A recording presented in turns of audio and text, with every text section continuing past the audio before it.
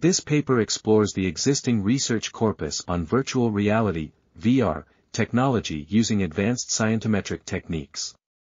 The authors collected all articles about VR from the Web of Science Core Collection database, resulting in a dataset containing 21,667 records for VR and 9,944 for augmented reality, AR.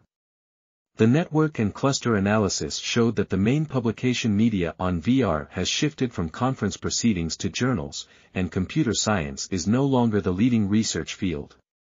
Clinical areas have increased, as well as the number of countries involved in VR research.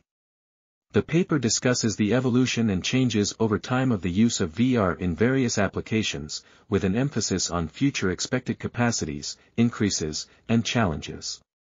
The authors conclude that VR/AR/MRIF will have a disruptive contribution in scientific fields as well as human communication and interaction, similar to the advent of mobile phones. This article was authored by Pietro, Irene Alice Chicchi Giglioli, and others. We are RTCLTV, links in the description below.